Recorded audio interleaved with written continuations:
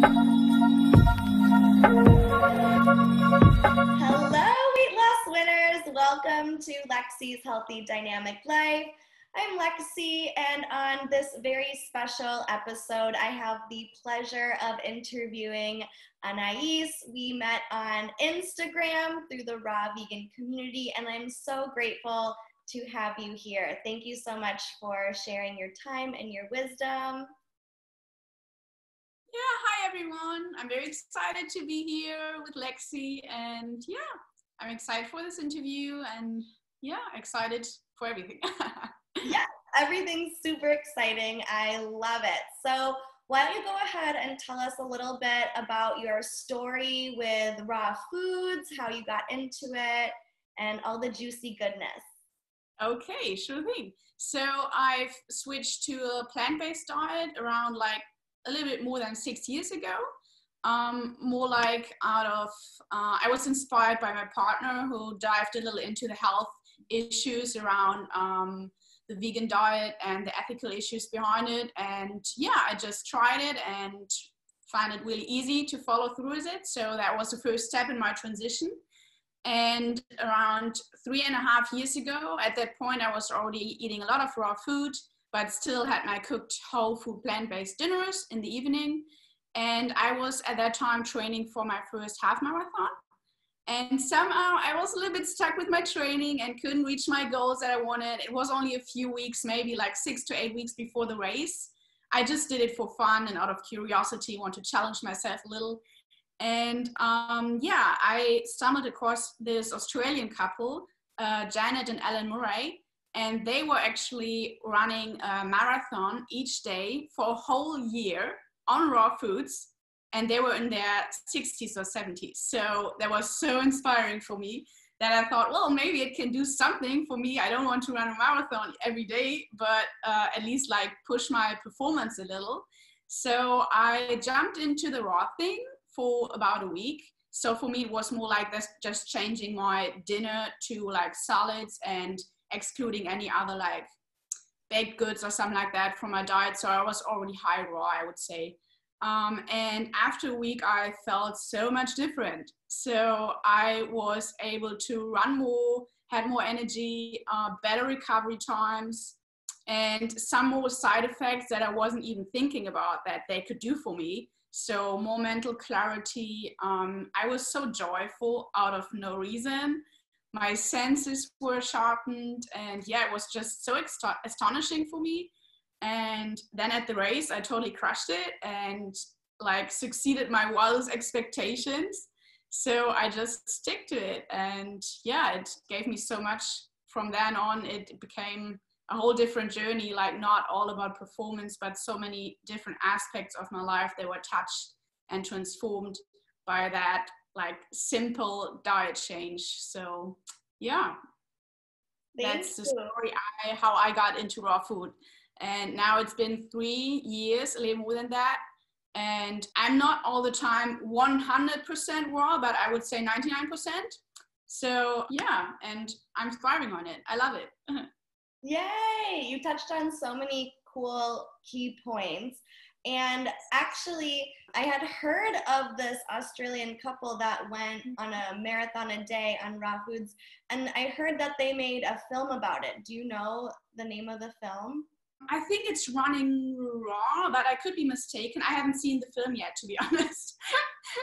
I somehow missed it, but I bet it's amazing. I want to see it. I put it on my list. Yeah. So how did you come across these folks?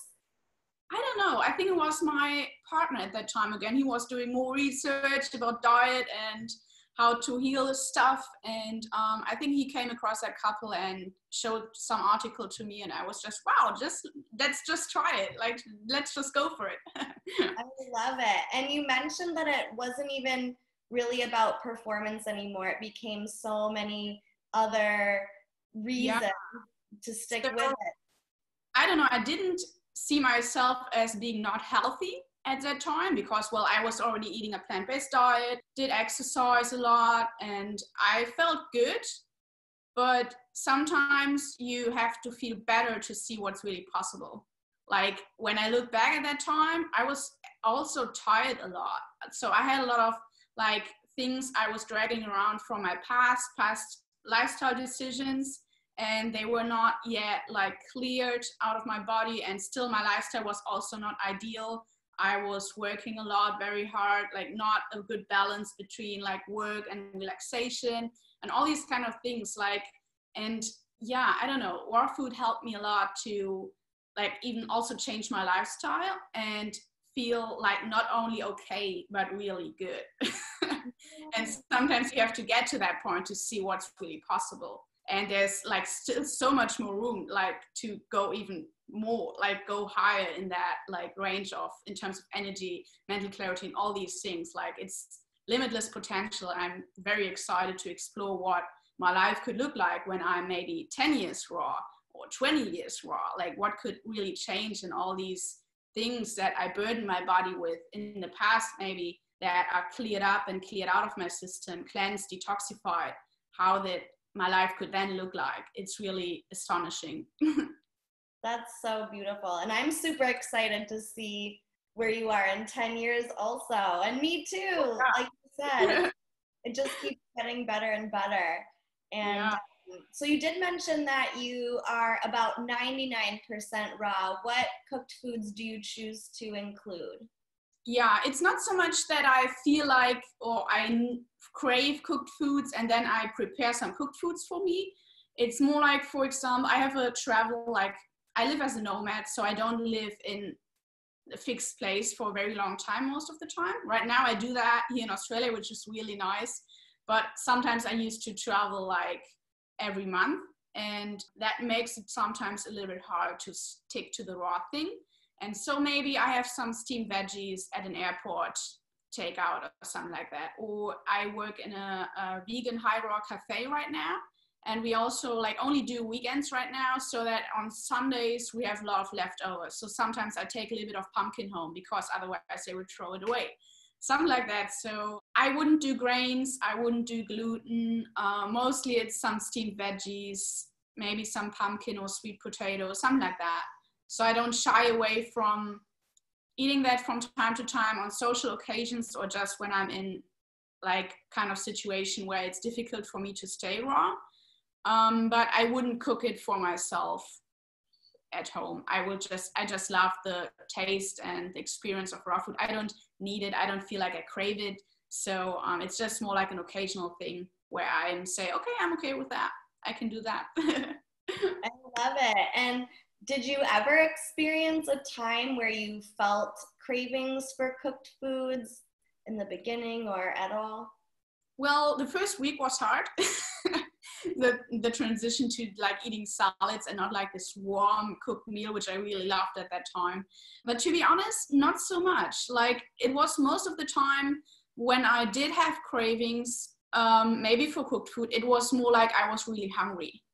And maybe I didn't prepare well enough to have enough fruit home, or maybe I had a long day at work and didn't get any breaks, and then I get really hungry. And usually, like our body remembers, the most calorie dense foods were cooked foods, maybe even fast food, something like pizza, or I don't know, fries or anything like that, which I really wasn't into even when I was not raw so much. So I always had like a healthy foods on my plate. So such times I might feel some cravings, but it's not really about the cooked food. It's more like I need some juice, like I need to fuel myself. And usually when I then go for like big smoothie or something, it's all okay again. So yeah. I love smoothies too. If you had to choose one food, a raw food that you could only eat at every meal for the rest of your life, what would it be? Coconut water, I guess. Yum. Like I love fruits like papaya, mango. There's so many good ones. But I think coconut water, when I would have to drink it like my whole end of my life, coconut water would be so like gentle, and I would never get sick of it. I just love it. It's so refreshing, and it actually has like such a great nutritional profile. So there's so many minerals in there, and yeah, I just once did 7 days on coconut water, and I've did some juice fasting before, not extensively, like only small here and there. And every time it was a little bit hard for me, and I like to go back to the solid foods, but with coconut water, I just loved it. I could go on and on and on, but I think we were moving at that time into a place where there were not coconuts available so easily. So it was just a week, but yeah, coconut water. That's so good. Oh my gosh. Where were you that you had access to the coconuts? Bali. Oh yeah. These coconuts are just the best. They were so huge, like this size sometimes, and some of them had over a liter of coconut water in there, and like really, really affordable. When you compare it to Australia, here we also have coconuts, but they are like this size, maybe just 300 milliliter in there, and I don't know, 3 times the price. So Bali was my paradise for coconuts. And Malaysia also has really good ones. Nice. If you could only live in one place for the rest of your life, where would you choose? Oh, you're giving me a hard time here. So, well, I have been living the last 2.5 years in different places like Nepal, Bali, Kuala Lumpur, Thailand a little bit. And so far, I think there are so many more beautiful places in the world. So maybe I haven't found that spot yet, but Bali really comes really close to that. So yeah, it's beautiful. Like there are so many, such a mixture of different people there, and it's really easy to get to know other people, and it's really an exciting lifestyle there since it's so mixed up with, I don't know, people and food and culture, and it's also a very spiritual place if you're in the right spot, because it can also be very touristy.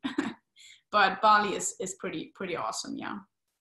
Yay! I went to Bali in 2011, I want to say. So it might have changed since then, but I really enjoyed it. Yes, even when you would come back a year after a year, you will always see changes because it's growing so fast. Right now, I have some friends that are in Bali right now, and due to the whole situation, it's really quiet. Not the touristy kind of, you have a little bit of the old Bali, like the old Ubud, where people are not crushing the streets and super noisy and everything, but it's super calm and peaceful. So yeah, it changes a lot. As is everywhere, so that makes sense. And that's okay. Yeah. And so I want to circle back to what you mentioned in the beginning about how you achieved a new level of well-being. Like you thought you were doing well, you thought you felt healthy, and then you experienced feeling even better. Can you go into a little bit more detail about that and how you were able to tell the difference? Yeah, so in my past, my lifestyle was very busy all the time, especially my teenage years. I was studying so hard and also overburdened my system with things like birth control pills, vaccinations, antibiotics, not necessarily more than the average kind of people, but enough to make my body feel it. And I was also exhausted a lot. And yeah, raw food helped me. My skin was really bad after I went off birth control pills. And that was also a big story of my healing. I was dealing with some depression as well, especially in my younger teenage years, but it went on a little bit after that as well. And although the whole food plant-based diet helped me so much to get to a better level, although I was not really thinking about it as something that I want to heal, because I felt that was normal for me. So I didn't see that diet could do anything for me in that direction, and it was just a normal state I was used to. But when I switched to raw foods, whole food plant-based diet already did a lot for that. But when I switched to raw foods, it really, I don't know, especially in terms of emotional and mental health. So I was so much clearer in my mind. It was cloudy a little bit most of the time, and that was my normal state. So I didn't realize that this is not normal. And after that, it was so much easier for me to concentrate on something, focus and think, and also a new kind of curiosity that came along with it for new things. So I was not so overwhelmed with my world anymore, because I was still working in my old job at that time, which was quite stressful, but it was not that overwhelming for me anymore. And I actually had the courage to quit my job at some point and leave Germany and live in places like Myanmar or Nepal. So like explore and start something new that can be quite frightening at first.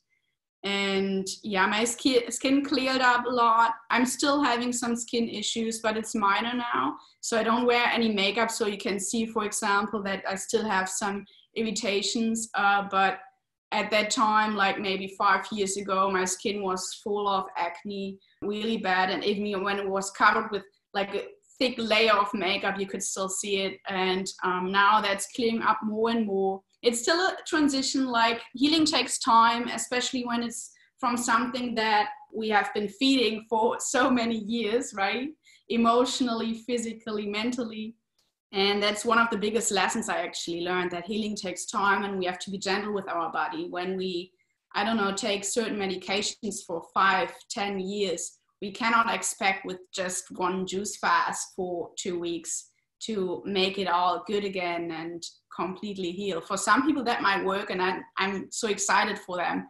But for most of the people, it takes a little bit more patience and real lifestyle changes on many, many levels to get to a certain new level of health and well-being. And that was the case with me for my skin issues, as well as for my emotional health, and also for my like energy levels and feeling vibrant in my body. So it took some time, and now I feel like I'm at a really good level.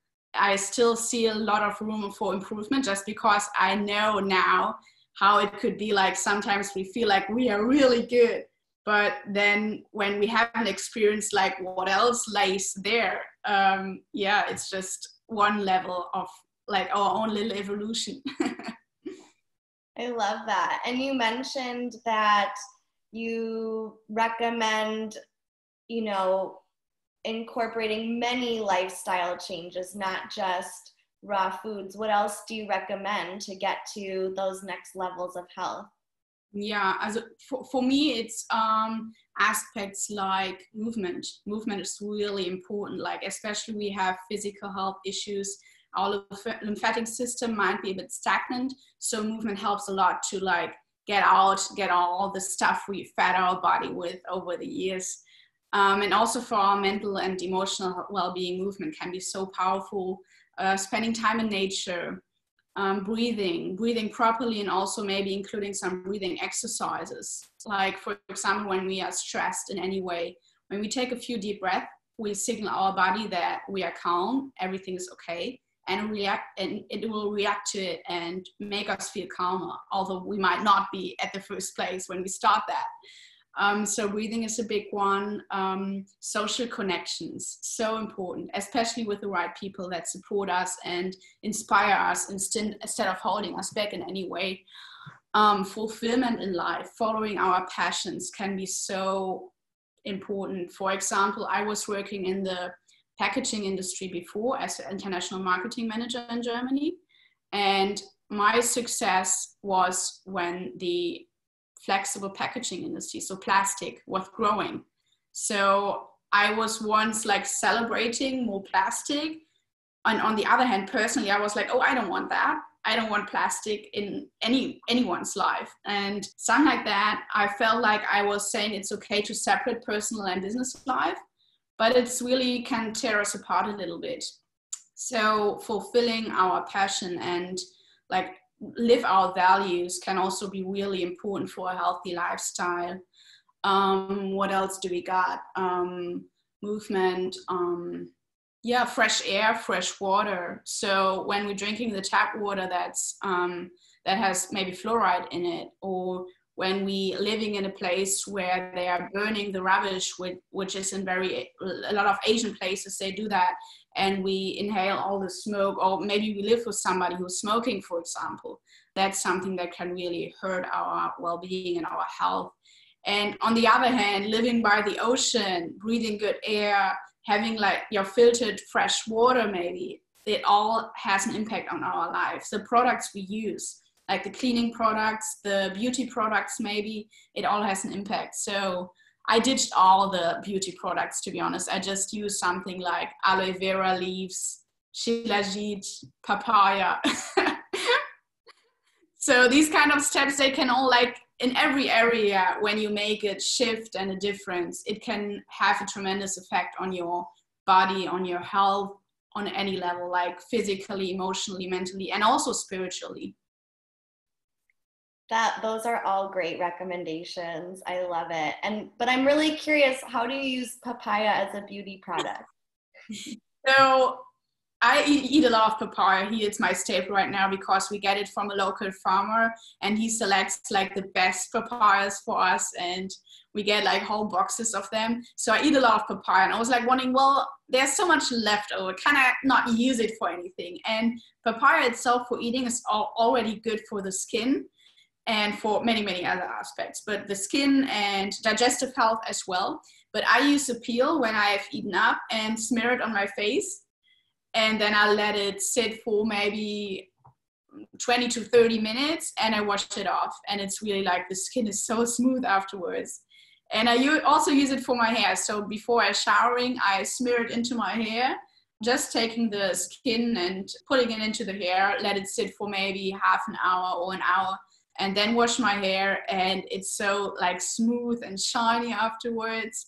It sounds a bit weird at first, but when you think about it, don't you want to like put something on your skin, like the biggest organ we have that absorbs so much, and as well as on our hair, that you would also eat rather than taking any chemicals, right? And it also smells really good. I love that. I hate producing waste, especially when I eat so much fruit, and we compost everything, so it goes back into making soil for the garden. It's all good, but like, I love this now. I'm totally going to use papaya peels and spread them all over my face and hair, and I'll have to let you know how it goes. I'm so super excited. It also works with banana peels. Yeah, I've only heard of banana peels for teeth whitening. What else can you use it for?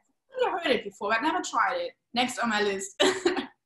Because it's another one that I have like a lot of waste, like banana peels. But you can also eat them. So in our cafe, we tried some new recipes with banana peels, like I don't know how we did. I think we stir-fried them because it's not fully raw. So we stir-fried them, and but you can also eat them raw. It's really good. You can also put them in smoothies, actually.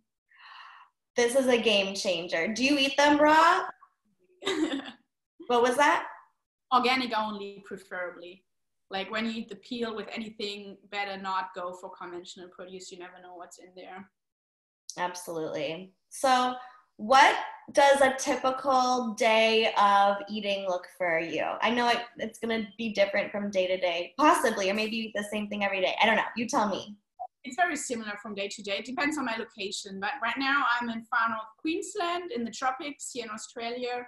And a usual day starts with a big jar of a liter of filtered water with some lemon juice in there. And I love juices in the morning, but I don't have always like access to the produce to make like amazing juice. Like celery juice is really good, especially for skin issues. And then I would have some papaya for sure, maybe one or two of them. For lunch, I would have some smoothie, I guess. A big banana smoothie, maybe some barley grass juice powder in there. I love some ginger or cinnamon in there, some greens maybe. And then for dinner, I would have a big salad, like really huge salad, or some zucchini noodles. That's always the option, salad or noodles, with some like low-fat sauce. Like maybe the best I like is tomato sauce with some tahini in there. Yeah, really good. Some veggies, maybe some nori sheet. I love that in my salads. Yeah, maybe some sprouts on top, like for a little treat. That's it. Most of the time I have like 3 meals, I would say. Yeah, sometimes some snacks in between, maybe some dates in between, but usually I'm fine with 3 meals, not only because of like my hunger and everything, but also I like to keep it simple and not be eating all the time, which works for a lot of people, but I don't know, it's very time consuming. And when I'm in flow with working and everything, I don't like to take too many breaks. It just like disrupts my projects, and that works for me. That all sounds delicious, and And you are so beautiful and you have such a nice figure. Do you practice any weight management practices like calorie counting, or what do you do or not do? So I have never had a real issue with my weight in terms of being overweight or something like that. I was always in the normal range, but I did have some like unhealthy relationship with food in my younger years, wanting to look thinner, restricting my calories a lot. So it's more like on the other side of the spectrum. And raw food helped me to see that I can eat in abundance and nourish my body fully and still like stay in shape. So when I would have eaten the calories that I eat now, in terms of cooked food, what I ate before that, I would be like pretty like, I might be overweight actually. Well, maybe not overweight, but I would not look as I look right now. So I feel like I can eat much more, like bigger amounts, but also much more in terms of calories in raw food that I can eat with cooked food and still like staying in my shape. That is really nice because I can fully satisfy myself and eat like until I'm full, no restriction needed, and it's so much healthier and it's such a better relationship to food. So a low-fat raw food diet helped me to get to that and feel more comfortable in my body. And I think that's the key. Like for me, low fat is very important. Whenever I ate like a high fat diet, maybe in Bali, I was indulging in too many like gourmet foods. I felt that it was a little bit more difficult for me to balance my weight. Not in a bad, like in a very strong way, but only like, oh, I felt like a little off in terms of how I look and how I feel in my body. So low fat is the key and always has been for me, like eating a lot of fruits and filling up with the fruits, and in the evening have some like veggies and greens with a low fat sauce along with it.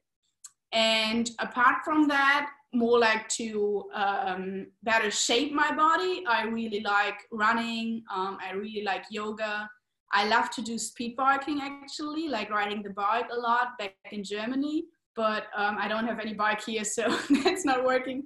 But yeah, like running and yoga is primarily what I love to not only get in shape or stay in shape, but also, I don't know, unwind and move my body, just feel good. So I don't know, I always felt like when I strive for feeling amazing instead of looking good, the rest will just follow. So I focused so many years on looking good, and I was not looking good and not feeling good.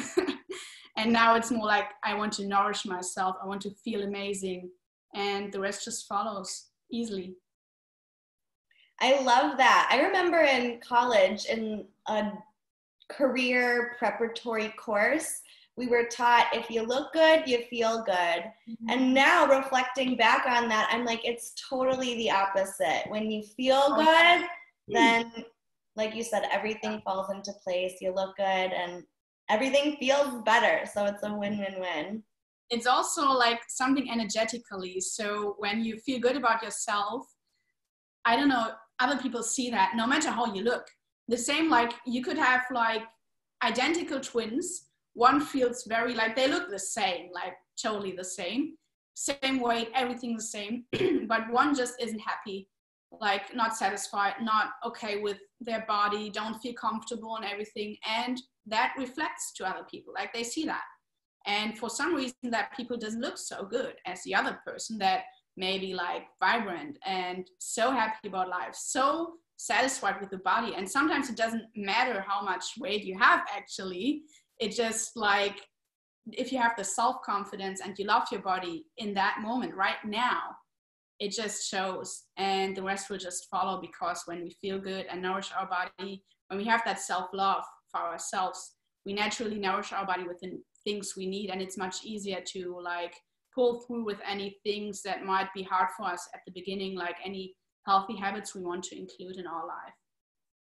That's so beautiful. Thank you for sharing that. And a lot of people are interested in going whole food plant-based or even raw plant-based, but struggle with cravings and motivation and getting into the right mindset. What advice would you give someone who is thinking about trying it, but might be experiencing some roadblocks, like it's too hard or too expensive or time consuming, what would you say? So first of all, I think it's important to have a strong motivation, like your why. Why do you want to change? And sometimes we think we know our why, but oftentimes we have to look a little bit deeper to get like to the core of things. So sometimes somebody wants to lose weight just because they maybe want to feel good or something. Maybe look a little bit deeper. What's behind this? Maybe you have children and you want to lose weight or be healthier to be there for your children, play with your children. Or maybe you want to like follow your passion in life, but you don't have the energy for that. And if you find your why, it's so much easier to like get up in the morning, do your thing, eat the right foods, like feel good in your body and do the little steps that can lead to the bigger result. And that can be really powerful. Another thing that helped me also a lot is to surround yourself with people that are already doing what you want to do, that are already feeling how you want to feel, that live that lifestyle. So, and even if in your place, maybe there are not many people that are doing the vegan thing or are raw foodies, that can be tough. I was there. So I was living in a small town in Germany at a time when vegan was something very strange and raw vegan was even more weird. So I didn't have any friends that were into that, except for my partner, which was really helpful. But some people don't have anyone who's doing that. And in that case, it can be really helpful to surround yourself in the digital world, like on Instagram, on YouTube, with people that are doing the thing, and connect with them and talk to them and build some connections there. And for example, if you want to ditch any dairy and meat products, maybe you want to restructure your Instagram account, like your following, and ditch all the people that are doing the meat thing and just surround yourself with people that are doing like the healthy thing and living the life that you might want to live. So that can be really powerful. Since there's a saying, like we are the average of the 5 people that we surround ourselves with, because they all like have an energy that they are sharing with us and we pick up to that. And so that can be really powerful. And for me, it was also the step of leaving Germany at some point and going into places where I can meet more people that are like me or maybe similar to get like an idea how an alternative lifestyle could be. And that doesn't have to be your step. You don't have to leave the country, but even like surround yourself in the online world with people that are doing the same thing can be really helpful. And and I think the most important point is to be gentle with your body. So it's more powerful to do like the small little changes over time and be consistent with it than like doing one big cleanse or something and then be done with it, because it can be difficult. Like it's also challenging to change, and therefore it's easier to change maybe just one thing at a time. Go for a month, see how you feel, and once it became a habit and you do it automatically, for example having fruit for breakfast instead of your bread with, I don't know what you put on your bread.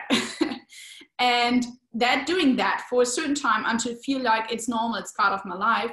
And then doing the next step, maybe include exercise every 3 times a week, for example. And I felt like consistent small changes can go a really long way, because they become part of our lifestyle, and it's something we can sustain over a long period and like hopefully even forever. Absolutely. That is such good advice. Surround yourself with healthy people. And most of us are online so much of the day anyway. So what we want to consume is going to influence us. So I totally love that recommendation. And, just implementing simple steps, building those habits can be so influential as well. So Anais, I just want to thank you so much for taking the time to share your story and your wisdom and advice. It was very nice talking to you, and you're doing an amazing job with this podcast and the videos you're making. So I'm really excited for all that's about to come, that you will create with that and inspire so many people to like get the tools and the knowledge to make their own changes in life and become more vibrant and happy and fulfilled. And yeah. Yay, Yeah, thank you. finding their way. And yeah, that's a beautiful journey. And I'm excited for everyone who's watching this and is on this journey right now, and hopefully take anything out of this and yeah, move one step at a time further to the self that they want to be, the life they want to live. Absolutely. And where can listeners find you on social media? Yes, so you can find me under RawExpansion on Instagram. I also have a website where I'm offering ebooks and some other blog articles on www.rawexpansion.com. And if anyone is interested to learn some new recipes, on the 12th of July, I'm going to be part of the cook show Let's Cook Raw Together with Douglas Graham. And I'm making raw vegan Mexican tacos, and everybody can like join, get the things they need for the recipe in advance. They can register online. They can find the link below my Instagram profile and cook with me together, and we make Mexican tacos together. So that's amazing. Everyone needs to tune into that. That's going to be great. Thank you. Awesome. So thank you again, Anais. Thank you to all the listeners and viewers. Really appreciate it. And we're so excited to share our passion for raw veganism and health and wellness with you. If you're interested, go find Anais online. If you want to learn more about weight loss, I'm on Instagram at healthydynamiclife. I'm on Facebook. You can join my Facebook group for free. It's called Eat Your Way to Weight Loss. And there's so many amazing free resources available. So don't delay, get started today. Your future self will thank you. And with that, I hope you all have a happy, healthy, and dynamic day. Thanks again. Bye.